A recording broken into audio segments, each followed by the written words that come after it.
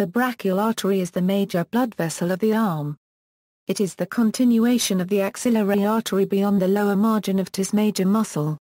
It continues down the ventral surface of the arm until it reaches the cubital fossa at the elbow. It then divides into the radial and ulnar arteries which run down the forearm. In some individuals, the bifurcation occurs much earlier and the ulnar and radial arteries extend through the upper arm. The pulse of the brachial artery is palpable on the anterior aspect of the elbow, medial to the tendon of the biceps, and, with the use of a stethoscope and sphygmomanometer often used to measure the blood pressure. The brachial artery is closely related to the median nerve. In proximal regions, the median nerve is immediately lateral to the brachial artery.